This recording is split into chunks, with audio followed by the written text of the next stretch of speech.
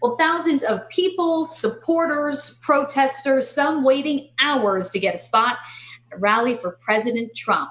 The past few years, the president's held massive rallies here in Arizona, sometimes spilling out into the street. So will Arizona play host again soon? Well, over the weekend, President Trump indicated the Republican National Convention could move from its scheduled spot in North Carolina, claiming the governor there won't guarantee that by August, full crowds can attend at that arena. As ABC 15's Mike Pelton shows us, some people are now pitching Arizona as a potential landing spot. Well, remember, Arizona is an important state come November, and the president picked here to make his first visit after an extended stay at the White House just a few weeks ago. So for the convention, could he turn to Arizona as a plan B?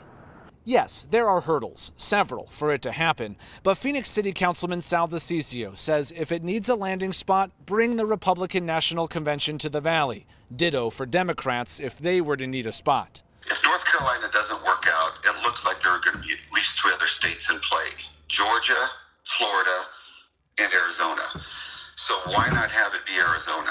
For now, the Republican National Convention is slated for August in North Carolina. But President Trump tweeting over the weekend that it's unclear if the governor will allow the site to reach full occupancy. And if not, they will look for another site. We've got the hotels, we've got the resorts, we've got people, we've got everybody wanting to work.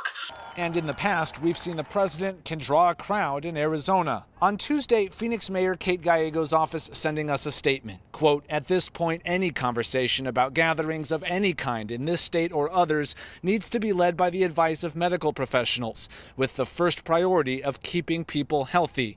Aside from health, logistically, is it even possible? These things are planned far in advance. State Senate President Karen Fann thinks it's doable. With technology that it is, we could easily transfer a lot of those things over. So it's a matter of just trying to work through it. But you're right, it's a challenge, but wouldn't it be great if we could? We really need the business. And today we reached out to Governor Ducey's office. He would be a key voice in all of this. To this point, we've not heard back. In Phoenix tonight, Mike Pelton, ABC 15, Arizona.